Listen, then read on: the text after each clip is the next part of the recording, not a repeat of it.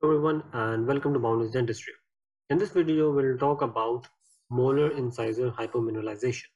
Now, this topic is a disease which is although rare, but we do encounter that in our dental practices. So, in this video, we'll talk about everything that is related to molar incisor hypomineralization.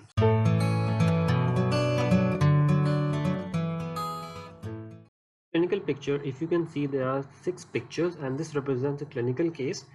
If you start focusing on incisors, as you can see, there is some opacities which are present over here, incisors, and also you can see that these molars, specifically the first molars, they have been decayed, or you can say they are broken down. Also, you can appreciate in this picture as well, this is the first molar, and you can see there is a demarcation between this abnormal dental tissue and this normal dental tissue.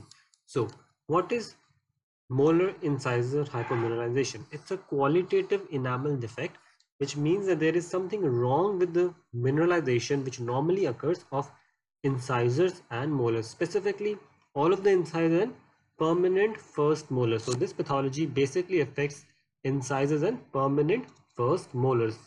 There is progressive hypomineralization because it depends whether the disease is mild, moderate, or severe. So that will basically decide how much mineralization has been affected on the incisors and first molars. Now, this disease is specifically associated with the incisors and permanent first molar. So they can be opacities, as you can see, and in severe cases you can also appreciate how much this first molar has been decayed, or you can say broken down.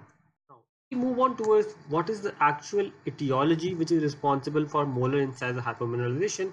Mainly, the etiology remains unknown. However, there are some etiological factors which are responsible for causing hypomineralization syndrome, which is molar incisor hypomineralization. For example, it is associated with asthma, dioxins, chickenpox in children who are less than 3 years old, problems in pregnancy, use of antibiotics, otitis media, which is the middle layer infection, upper respiratory tract infection, and lastly pneumonia.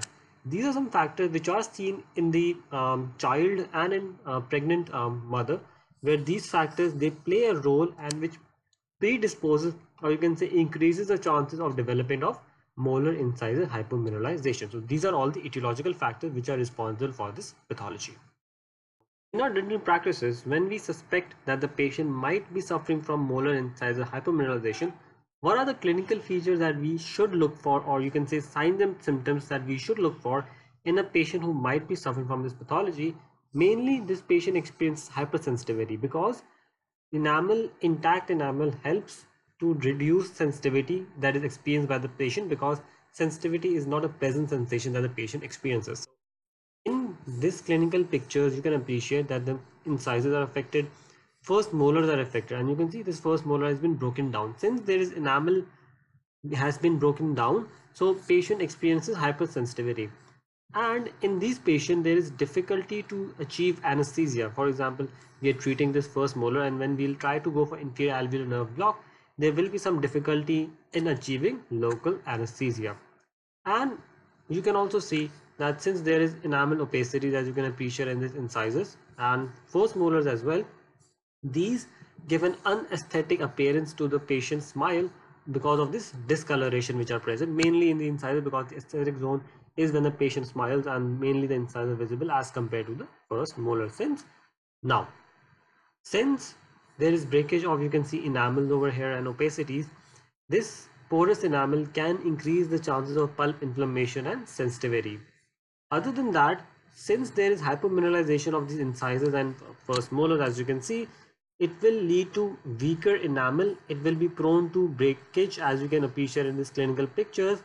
And since there is no intact enamel present, so there will be difficulty when, for example, we are going for composite restoration, because for composite restoration, the restoration binds to the tooth structure more favorably when enamel is present. And since these enamels are porous, they are very prone to breakage. So when occlusal load, even when the occlusal load is not that much, this will lead to breakage of the enamel. So these are the clinical features which we should keep in mind, and the patient does report to us when they might possibly be suffering from molar incisor hypomineralization. Talk about clinical presentation in more detail as to what features do we look for in a patient from a dentist perspective in a patient who is actually suffering from molar incisor hypomineralization. Firstly, you can appreciate that there is this chalky enamel. You can see this is the normal enamel and there's this demarcation and there's this chalky enamel. So there will be discolored chalky enamel as you can appreciate in these clinical pictures as well. Next, since there is hypomineralization, which means that this normal enamel is not properly mineralized, so it can be easily chipped off under normal occlusal load or even less than that. Since it's weaker, so it will be chipped off. Next, as you can also appreciate that the color of this enamel, it's not the normal yellowish tint which is normally present in a normal enamel. It can range from being white, yellow or brown, as you can appreciate in this clinical pictures as well.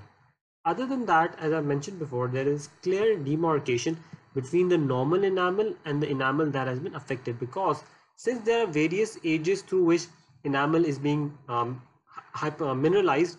For example, when a child is years of age, so incisal third is being mineralized, second year of age, then middle third, and so on. So depends on which age the patient has actually started to suffer from this pathology, so that part of the enamel is affected. Next, as I've talked before, only the first permanent molars and incisor are affected in almost all of the cases, as you can appreciate in this clinical picture as well. Incisors and first molar, they are affected. Very rarely we encounter that second molar and bicuspid are also affected. So this is a clinical presentation of how patient actually presents to us and what are the features that we should keep in mind, as you can also appreciate in these clinical pictures, that we should keep in mind when we are actually looking and trying to diagnose whether the patient is actually suffering from molar incisor hypomineralization or not. Now, molar incisor hypomineralization, it varies in its severity. It can be mild, moderate or severe, and the treatment plan varies whether it is mild, moderate or severe. So we'll talk about the severity of this MIH in more detail now. If a patient is suspected to suffer from mild MIH, there will be opacities in non-stress bearing areas. There will be no enamel caries because this disease is mild. It has not affected the teeth that much. Other than that, since there is not that much of enamel breakdown, so patient will not experience any hypersensitivity, and only there will be mild involvement of incisor. As you can see, that there is this just one lesion which is present on the molar, and this gives us an idea that the patient is actually suffering from mild MIH. Moving on, we have moderate MIH, and in this case there will be demarcation between the opacities on incisor and molar that we saw in clinical presentation. Other than that, you can also appreciate that there is now post-eruptive enamel breakdown. As the tooth completely erupts in the oral cavity, there will be breakdown of the enamel even under normal occlusal load or even less than that. But there will be no cuspal involvement in moderate MIH, and since now there is some enamel breakdown, so patient will experience mild sensitivity. Moving on towards severe MIH, now the post-eruptive breakdown will be even more severe, as you can see in this clinical picture. Patient will have a history that, for example, I have been suffering from sensitivity for the past 3-4 years. So patient will give us a history of dental sensitivity. There will be crown destruction, as you can see that there is almost destruction of large area of the crown, and since incisors and molars are affected, so patient will now report greater aesthetic concerns. So this is how we will grade mild, moderate, severities of MIH, and we should keep this in mind because this will actually help us for a proper management plan for the patient. Now, in our dental practices, there are various pathologies which mimic each other, so we should keep a differential diagnosis in mind. For example, we are suspecting MIH, but we have to rule out conditions such as dental caries, normal dental caries. We have to rule out amelogenesis imperfecta, and we rule out by having a proper family history. If the patient has a family history, we can lean towards patient might be suffering from amelogenesis imperfecta. Other than that, we have to keep in mind enamel hypoplasia as well and fluorosis. Now, how do we actually rule out the differential diagnosis condition? Because we have to know each pathology in detail separately. That is how we can rule out whether the patient is actually suffering from MIH or one of these dental conditions.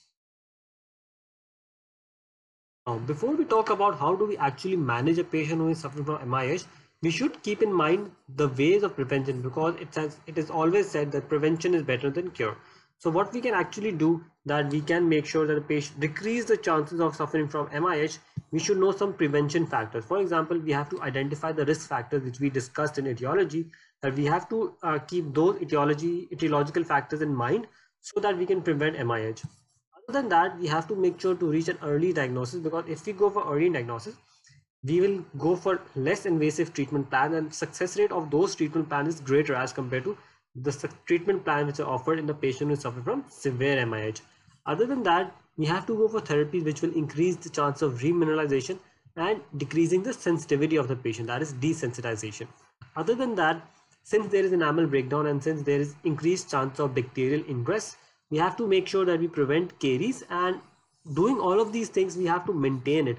If we do not maintain it, then there is no use of actually treating that patient, because if we do not maintain those results which we have achieved, it will further lead to deterioration of the already compromised dental structures of the patient. Lastly, talking about how do we actually manage a patient who is suffering from MIH. Now, firstly, we'll talk about how do we manage patients who are presenting to us with mild MIH. Firstly, the option that we can go for is fissure sealants. As you can see in this clinical picture, we have identified that the patient might have mild MIH. So what we can do is we can prescribe fissure sealants. Fissure sealants basically helps to decrease the chances of caries in that patient. As you can see, fissure sealants have been placed. Resin infiltration is also another technique which helps to restore the dental condition of the patient. Other than that, if we have condition where there is difficulty in isolation or tooth are partially erupted, they are not completely erupted in the oral cavity, so we can go for glass ionomers cement restoration, which is actually very helpful in such conditions. How we will manage a patient who is presented to us with mild MIH. Now, talking about moderate MIH, now in this case there is increased enamel breakdown. So when extensive areas are involved, there is increased chances of fracture. In moderate MIH, where there is no enamel loss, we can treat it like mild MIH, but in cases of enamel loss, we can go for either composite or GIC restoration on the first molars and incisors that are involved. Sometimes we can also go for amalgam restoration, but these amalgam restorations should be reserved when there is no severe involvement of the teeth. In less severe affected areas, we can go for amalgam restoration. So this is how we'll manage moderate MIH cases. Now, lastly, talking about how do we actually manage severe MIH.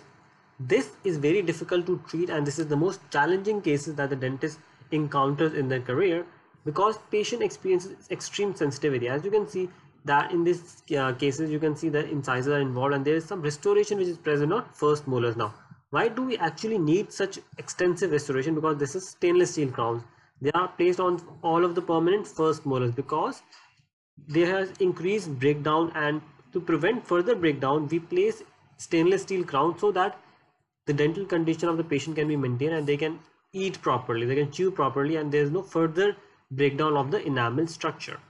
We can also go for light or chemical cured composites. We can go for RMGCI, and these restoration can be used until there is full eruption of the tooth. When the tooth has completely erupted in the oral cavity, then we go for stainless steel crown. So initially, when there is partial eruption of the tooth, we go for chemical or light cured composite or RMGCI. But after tooth has completely erupted in the oral cavity, then we go for stainless steel crowns. Sometimes before we actually put stainless steel crowns, there is pulpal involvement of the tooth because of increased breakdown of the tooth structure. So if tooth is restorable, then we go for root canal treatments. If the tooth is doomed to fail, like the restoration is doomed to fail, then we go for extraction, and then we offer patient other dental options. For example, bridge. You can go a bridge which is fixed partial denture. We can go for dental implants. But the main target is to save the natural tooth, because there is no dental replacement of a natural tooth which can completely mimic the function of a natural tooth. So tooth that can be saved, we go for root canal treatment.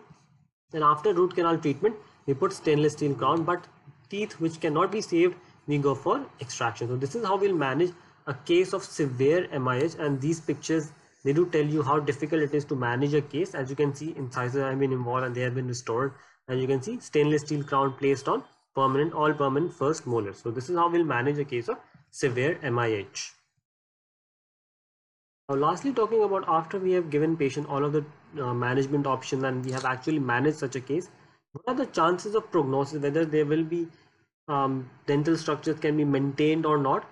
because there is increased enamel breakdown, so there is decreased success rate of restoration. As I've already talked to you before, that composite requires enamel structure so that it can bind to the tooth structure properly. So when there is decreased enamel structure, so the success rate of restoration decreases. And that we should target to use materials that will last longer for the patient, because if you use temporary restoration or restoration which are not suitable for the patient, so the success rate of restoration will be decreased. And lastly, regular dental treatments and or regular dental visits should be planned for the patient, so that the dentist knows how much the condition of the patient is progressing and whether the results are maintained or not, and if there is more deterioration of the condition of already compromised patient. So, in this video, we talked about everything that is related to MIH, starting up from what actually is MIH, then we talked about its etiological factors, then we talked about what are the clinical features, signs and symptoms patient presents to us, how a clinical case, clinical presentation is of a patient who is suffering from MIH. Then we talked about how we can actually prevent it, the grading of its severity, and then we talked about management, and then finally talked about what is the prognosis of a patient who is actually suffering from MIH. So I hope this video was useful for you, and if you like this video, please like, share, subscribe and press the bell icon. Thank you for watching this video. See you next time.